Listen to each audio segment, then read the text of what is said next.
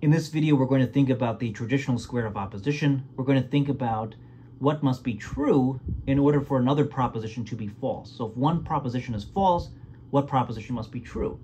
Or if one proposition is true, what must be false? Hi, I'm the Amateur Logician from amateurlogician.com. You might be like me, wanting to increase your critical thinking skills, and one way to do that is to learn traditional logic. And at my website, I've developed an extensive tutorial on traditional verbal style logic. Now in this video, we're going to use Socratic Logic by Peter Kreeft as a reference, and in the next video, we'll be working through some exercises from that very video. I think it's kind of cool, the ambience of this video. I wanted just to test this to see what it would be like filming this in the relatively dark atmosphere. But I know that's not realistic, so let me turn the light back on. We want to go from a state of darkness to a state of light, so to speak. We want to develop our critical thinking skills in a clear manner. And I'm sorry that my chair is so squeaky, but it is what it is. So if we turn to the table of contents from Socratic Logic by Dr. Peter Kreeft, we'll see that chapter 7 deals with contradiction. What is a contradiction? The square of opposition, existential import, tricky propositions on the square, and some practical uses of the square of opposition. And in the next video, we will work through some exercises from this very textbook. But I want to set the stage, so to speak, a little bit to think about the square of opposition. So in traditional logic, you often learn about the 3 acts of the mind. And this is a good way to break down logical reasoning. Because if you think about a syllogism, like all men are mortal, Socrates is a man, therefore Socrates is mortal, to even engage in that type of argumentation requires propositions. And to have propositions, you should have some terms. So we really have a 3-step process, so to speak. We have 3 different components. So the first act of the mind is often called simple apprehension. This is where we form ideas and concepts. We create terms, for example, men or mortal. Now, from an Aristotelian scholastic perspective, we don't have innate ideas. We don't have ideas built into our minds from the outset, so to speak. We have to go out into the world and discover things. We learn through experience primarily. We learn about men and that men are mortal through experience. Now, the second act of the mind deals with forming propositions. This deals with judgments. This is where we affirm or deny something, where we say this is true or this is false. For example, all men are mortal. We're forming a proposition. We're making a judgment. We're declaring this is the case. And then the third act of the mind is where we get to inference or reasoning. So the classic example, of course, is all men are mortal, Socrates is man, therefore Socrates is mortal.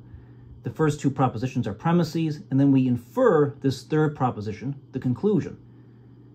And we infer it, again, based on these 2 given propositions. Notice that these are propositions, so the second act of the mind is involved, and these propositions contain terms, so the first act of the mind is involved.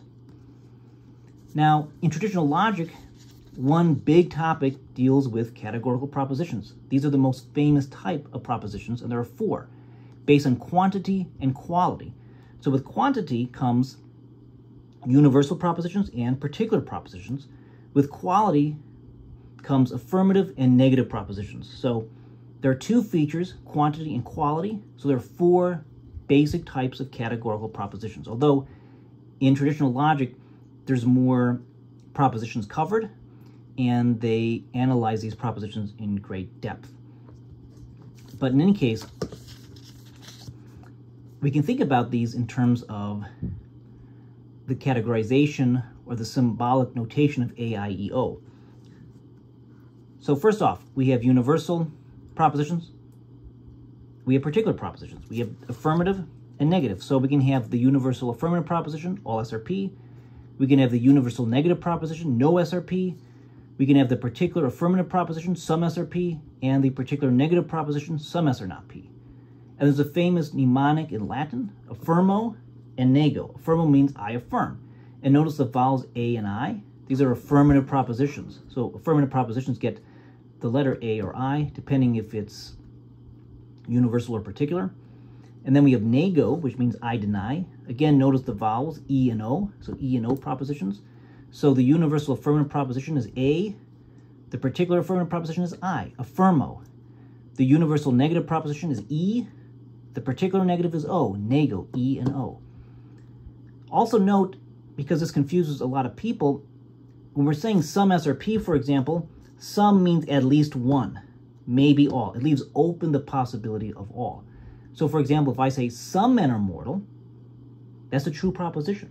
And it leaves open the possibility that all men are mortal.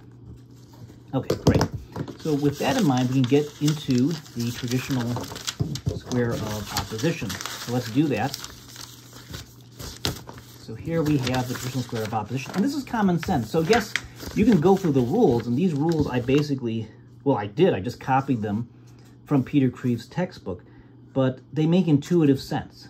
They make logical sense. So it's really about understanding. You don't have to memorize these rules.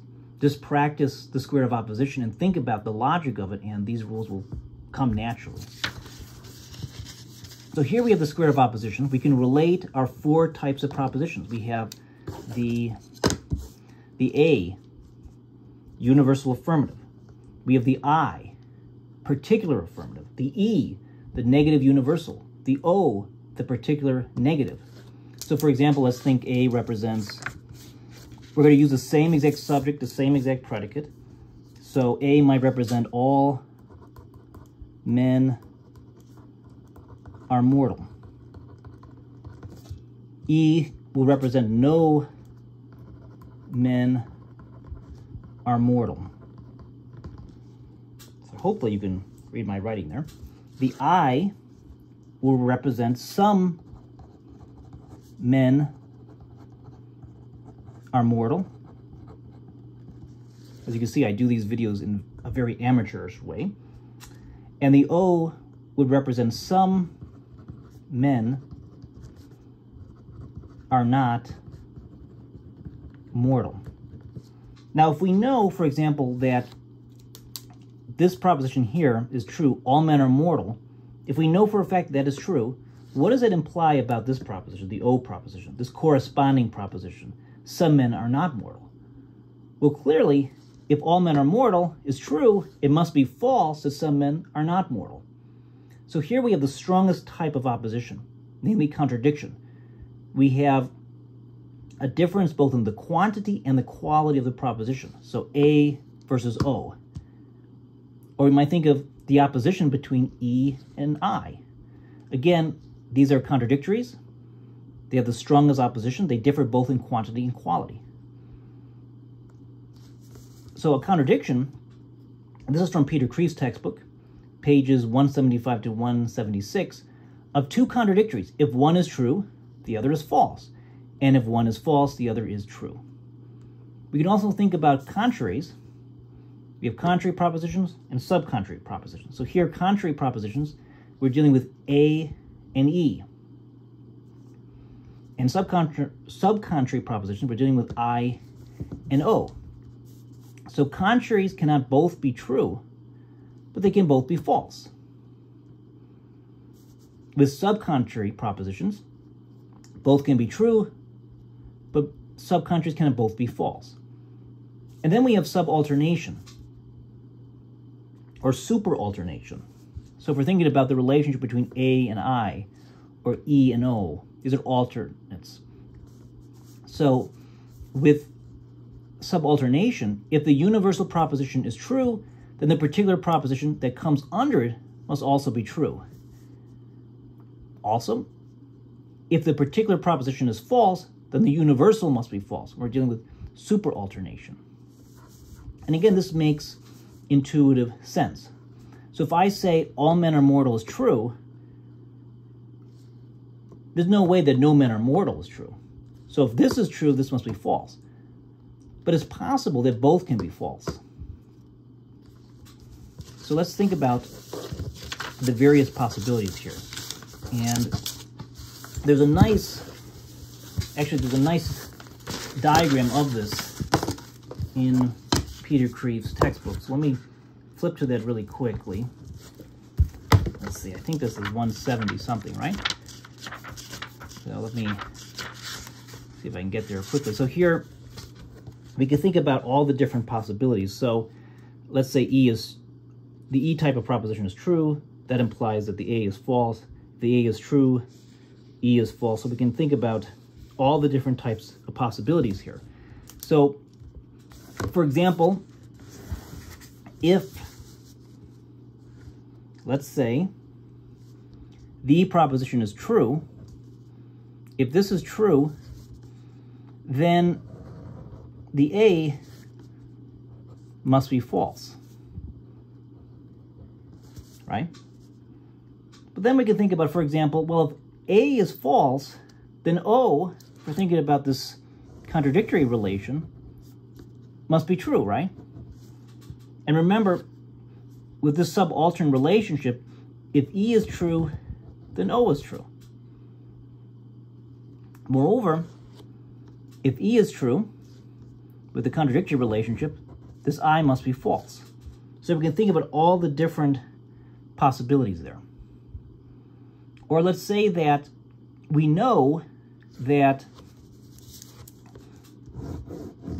with this A, E, I, and O, let's say, for example, that we know for a fact that O is false. That's given. What would that imply about the corresponding propositions? So we would know then that I was originally going to move to the I proposition, but I like thinking about contradictions first. So if O is false, then A must be true, right? Moreover, if O is false,